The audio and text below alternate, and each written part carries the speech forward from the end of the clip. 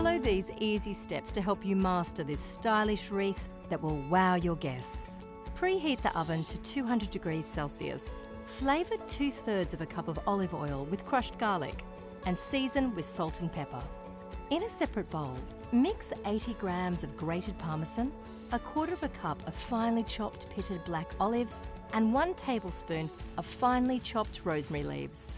Lay 1 sheet of filo pastry on a clean, dry surface. Keep the remainder covered with a damp cloth to prevent drying.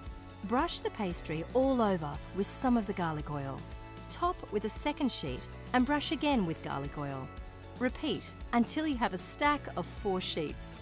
Sprinkle the 4th sheet of pastry with about 2 tablespoons of the parmesan mixture. Repeat until you have a layer of 12 filo sheets.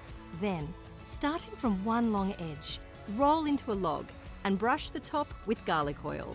Repeat to make a second log. Half each log down the centre, lengthways. Turn the cut sides facing up. Then twist the 2 halves together. Transfer to a large baking paper lined tray and shape into a semicircle. Repeat with the remaining half. Join semicircles by overlapping the ends to form a wreath. Brush with any remaining garlic oil and sprinkle with a little extra plain parmesan. Bake in the oven for 25 to 30 minutes or until golden and crisp. Serve warm, garnished with extra rosemary.